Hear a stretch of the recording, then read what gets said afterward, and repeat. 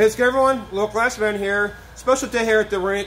Got some new nets in the mail. It's been a couple years. Usually I switch them out every year, but it was a tight year last year, so I didn't order them last year. But this year, we got the nets in. Got to toss some of these frames back here. These are not nets for the NHL goals that we have. Those goals are for the junior team as well as the college team. Those nets are fine. These nets right here are the game nets we use for the adult team as well as the youth team.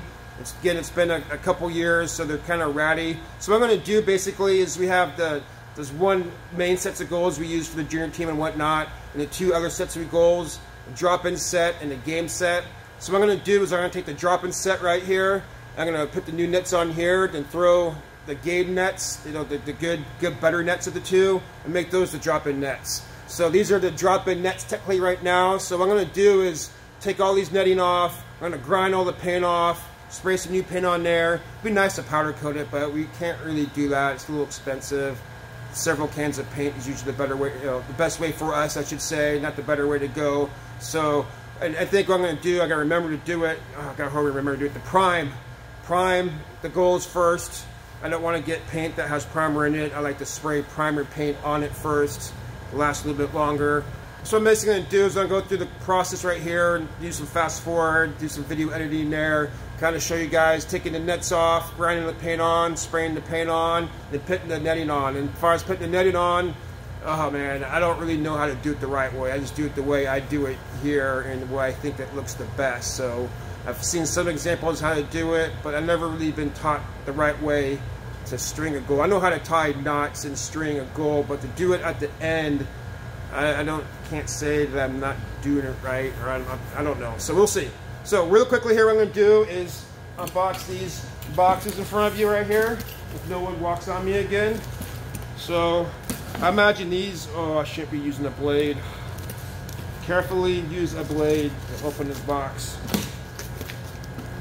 I imagine these are the pads. I got two more boxes down here, smaller ones. And not only I got the pads from the bottom. These are the pads that go on the back post there. I also got pads that go up the back on the back pad, or back pole back here. Netting, one set of nets. Put everything out here. String, they never give you enough string. I don't know, at least for me. And here are the bottom pads right here. Two sets. Also got something special for the goalies. I'm not sure if it's in this box. I also went with these net protectors right here. At the end, there's a little clear piece. No excuses, Willie. I think these are the better way to go. I don't know. They don't last as long. These end pieces kind of break off right here. But if I get a season out of these things, I'm happy. All right, that's all that's in that box. So this box right here has to be the special surprise. Carefully. All right, so interrupted there, but I got the second set of nets right here. Don't forget that. And these are the special things right here. This pad is supposed to, so what I got here are two pads for the back post here. Let's drop everything off in here so you guys can see what I'm going to be doing here. These back posts right here, this is where these pads go. So that's going to be tight. I painted it white so it looks kind of like the NHL goals. But last time I ordered stuff, they said they didn't have these things. That was a couple years ago, but they probably had these things for a while. Like that. But anyway, it'll be a good look. And last but not least, I'll tell you, I was thinking about you goalies. Little cup holders for behind the goals. So this is also going to be pretty tight. Let's go ahead and switch these right here down to pipe. So these little guys, I may be paying a button to put these on and off. You have to switch them around. I've never put one on before, so I'm not sure what's official. I'm assuming you probably want to put it a little bit higher. That's what I'm thinking. Right? You probably want to go as high as you could go. So the goalie doesn't have to reach over. So, you got two sets of Velcro right there, so that's going to be nice.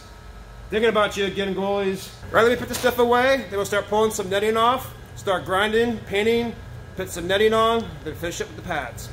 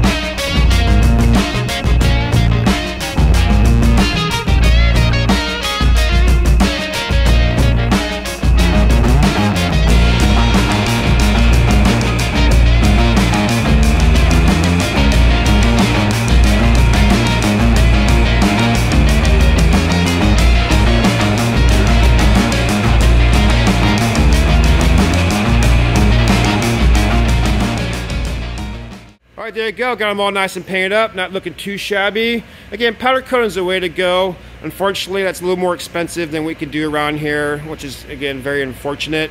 But not looking too bad. I got a few touch-ups I got to do here and there.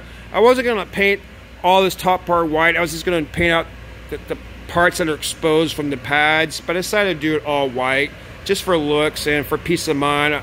I know it wasn't going to be painted all white, so even though it's going to be covered with pads, I don't, I wanted it to look nice anyway. I made sure to get a couple coats of paint on that bar right there. It's just going to be using it. But what I'm going to do is do a second video for the nets and the pads, because this video is getting kind of long, so I might as well just stop it here. And I'll throw a description, a link in the description, or a little box up top there about the second video, the link to it and stuff like that. But that's all I have for you guys today. Thanks for watching. As always, hope you learned something. And like the localized man says, stay cool.